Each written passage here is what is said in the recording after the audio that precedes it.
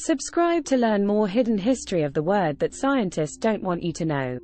The immortal Mr. Whiskers, a time-traveling cat with an insatiable appetite for mice, found himself in the ancient Levant. He had a plan to convince primitive humans that he was a god and start the agricultural revolution, all for the purpose of creating an easily accessible supply of mice to catch. He wandered the land until he came across a tribe of humans, who were initially skeptical of his claim to divinity.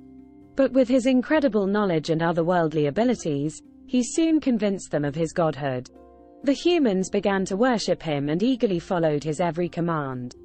The immortal Mr. Whiskers instructed the humans to start cultivating grains, promising them that it would bring about a new era of prosperity. The humans were skeptical at first, but the immortal Mr. Whiskers used his powers to ensure that the crops grew strong and healthy.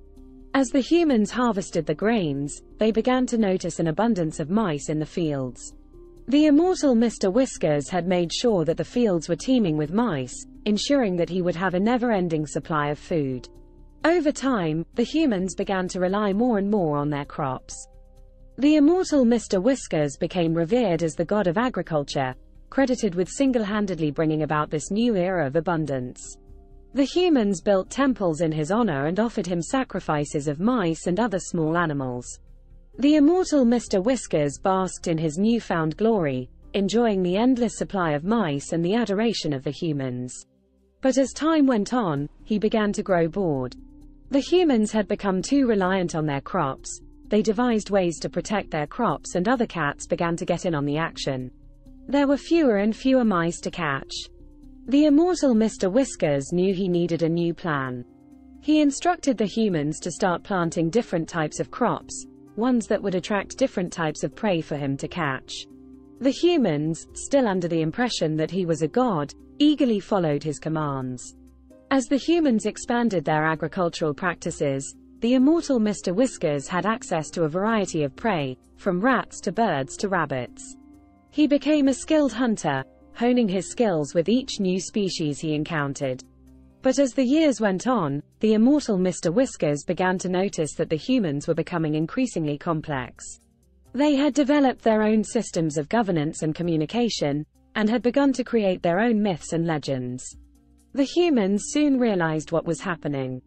They saw the immortal Mr. Whiskers hunting the mice, and they grew angry. "You are not a god," they cried. "You are a liar and a cheat. You have used us for your own purposes." The immortal Mr. Whiskers just laughed. "Of course I'm not a god," he said. "I'm just a cat with a taste for mice. But you must admit, I have brought you great prosperity. You have more food than you could ever need."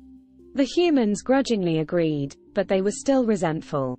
The immortal Mr. Whiskers had tricked them, and they didn't like it. As the years went by, the immortal Mr. Whiskers continued to feast on mice, while the humans continued to cultivate the grains. Agriculture became a way of life, and the humans eventually forgot about the immortal Mr. Whiskers and his trickery. But the immortal Mr. Whiskers never forgot. He continued to travel through time, always searching for his next great adventure. And who knows? Maybe one day he'll find a new way to get his paws on a fresh mouse. Subscribe for more bad AI sci-fi. Check the description for ways to please your feline overlords.